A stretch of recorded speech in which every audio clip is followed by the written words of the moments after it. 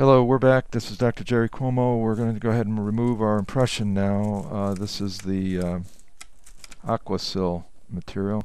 And just gently open up for me. I'll help you out here. We're just going to gently tease that out of the way. I believe the triangle will come right out with it, as well as the cotton roll. And you can close and rest. And we're just taking a look around and checking our impression. Let me just dry it off and you can actually see where we are here.